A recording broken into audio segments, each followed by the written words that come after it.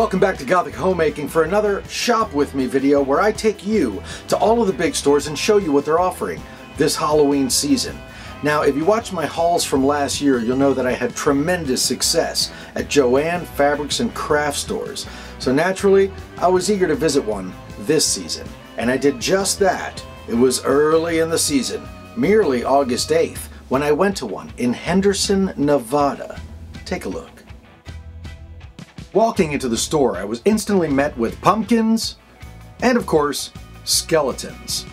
There were lots of skeletal knickknacks, like this book that we've seen elsewhere. And of course, anytime I see a jar, I always want to check if the cork is removable. And blasted, seriously? They had some very tasteful ornate skulls and some other skeletal items that, while they're not right for me, might be right for you. And you know what? I'm just not even going to talk about yoga skeletons anymore. In the growing pumpkin collection, they're really stepping up the game by doing things like putting lights inside of them. And jeepers creepers, now you know where to get these peepers. They have a novel new way of displaying pumpkins in the way of these headless figures. You can take any one of their pumpkins and place it on top and create these mix and match characters, though I'd probably use a rotting pumpkin. Being a fan of functionality, I of course loved these storage boxes. If you haven't seen my video on eliminating clutter from your lair, check that out. You can take your clutter and put it in here and it won't be seen, along with these polka dots, which I don't particularly care for. I noticed there were a lot of empty spaces still on the shelves, but in the artificial plant section, I found these beautiful creeper vines. And if you've seen my DIY projects, you know that I get a lot of use out of these. And also these creepy wreaths. I use this one in my Batmobile project. Back to skeletons. I don't personally care for the animal skeleton collection, but I go every year to see what novel new ideas they have. And this year, they've added things like frogs to the list and light up anglerfish, as well as this light up octopus. And while they're not for me, I just got to give a high five to my skeletal friend here. Here's another item we've seen elsewhere this season, a vase shaped like Victorian boots. As my Canadian friends would say, I'm all about these. In fact, it's worthy of another high five. On a near empty shelf, I spotted these candles, and I really loved the bone ones, so I picked up 2 sets. Keep in mind, Joann's is a craft store, so there's lots of craft projects there that are right for Halloween. They also have a lot of lovely Halloween-themed ribbons. And of course, the one place Joann's can never be beat is in fabric. At Joann's you will find dozens upon dozens of Halloween-themed prints, including ravens and bats, all manner of skeletons and skulls, vintage Halloween designs, morbid anatomy prints, and of course the ever-popular Ouija board motifs. All in all, there's no shortage of designs that are dark. While I did find those really cool bone candles at that location, I noticed there were a lot of empty spaces on the shelves. But I thought, hey, it's early in the season. So 1 week later, on August 9th, I hit another Joann Fabrics store, this one in Kansas City. Take a look. It was a sunny day in Kansas City, Missouri, and outside of the store there were Halloween cushions and pumpkins and funkins. If you haven't seen my DIY on how to carve one of these, check it out right here on this channel. Inside, of course, there were Halloween knickknacks, but at this location I found kitchen towels, the kind I can use all year long. Now, I'm a punny son of a gun, as you know. I'm here for the booze as well, and I like a good bon appetit, but for year-round use in the lair, I need something like this, a little bit more dignified. The curse was broken. I finally got a kitchen towel. Also extremely useful is the cheesecloth and creepy fabric that they sell at Joann's.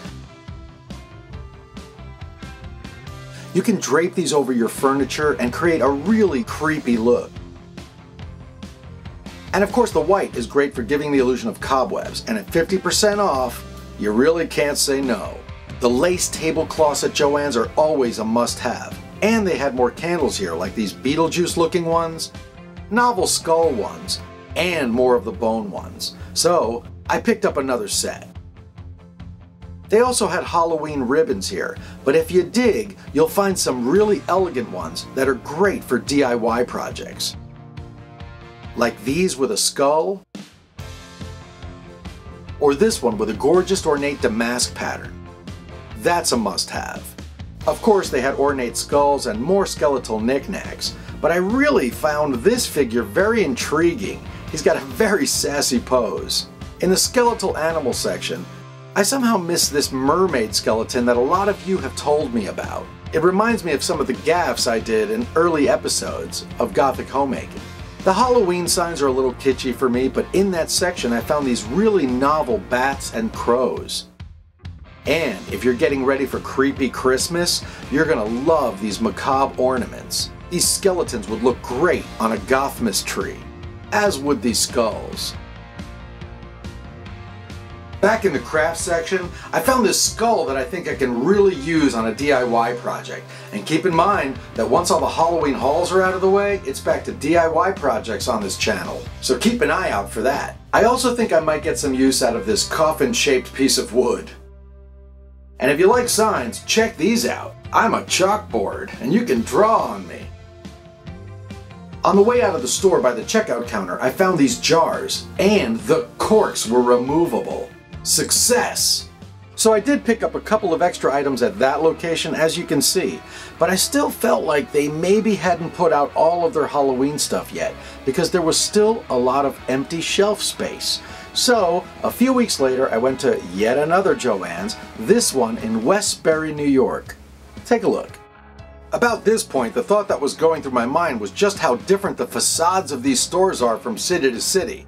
On the inside, though, I found a lot of the same items, but there was some new items as well, like this really cool steampunk Bunsen burner. This one's perfect for you mad scientists. And if your lair is sepia and black, you've got to grab this pillow. Speaking of black, there was a velvet skull that was so dark that I can't even show you the features unless I get really close up on it. And while I don't go for the kitschy animated objects, I was really impressed by this violin just because, oh my god, it's playing Saint-Saëns' Danse Macabre. That's one of my favorite pieces. And speaking of my favorite pieces, I love these pumpkin holders, but I don't use them for holding pumpkins. I use them for holding trays of food at parties. In the artificial plant section, I found these lovely twigs, which I think you probably saw me use in my DIY of how to make a Gothic bouquet. As you know, the lace tablecloths at Joann's are spectacular, and check out this mantle scarf. Back in the fabric section, I found yet more patterns that I hadn't seen previously, like these beautiful spiderweb patterns. I bought a couple yards of each. And you can really show that you have brains as well as talent if you make a dress out of this zombie pattern. And they had some other dark surprises. Speaking of which, in the kitchen towel section, I found this design. This is by far the best kitchen towel I've seen all season. I bought all 4.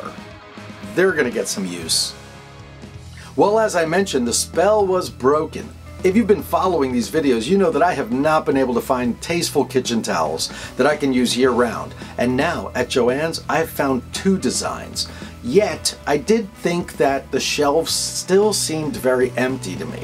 And I thought, maybe there just isn't more to be found at Joann's. So, I gave up, right? No, of course not. I went to another Joann's September 21st in Jacksonville, Florida. Here we go.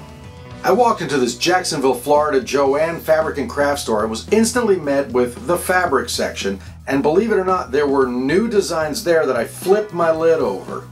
There were a lot of the same items I saw at the other locations, like the violin, and this other strange contraption that had a skeleton inside that knocked on the glass.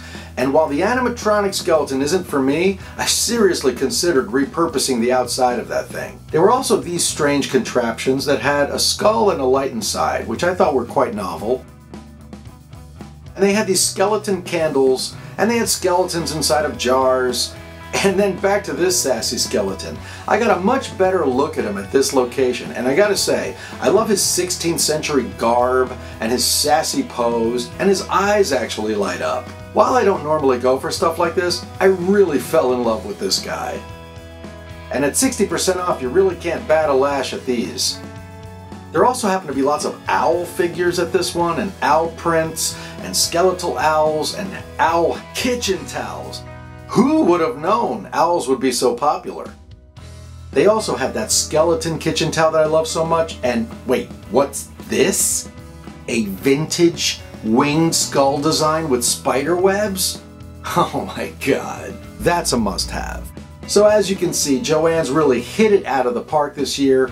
Everything's 60% off, and these kitchen towels are to die for. I thought I was done, and then in the bottom shelf I saw this. What is it?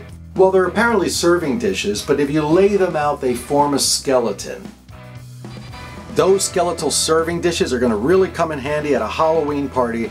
I really hope I can do a Halloween party this year like I did last year. If you didn't see that episode, go and check it out. I think it's quite hilarious. In fact, there's a lot of shopping videos that I've done this season, and they're all in one playlist for you to see right here on the Lair of Voltaire. There's also a bunch of DIY projects on this channel, which I hope you will enjoy. All in all, I went to 4 Joann fabric locations. Right up until the very end, I felt like they didn't have as much merchandise as they had last year. Of course, it's entirely possible I was just overwhelmed last year because it was my first time ever walking into a Joann.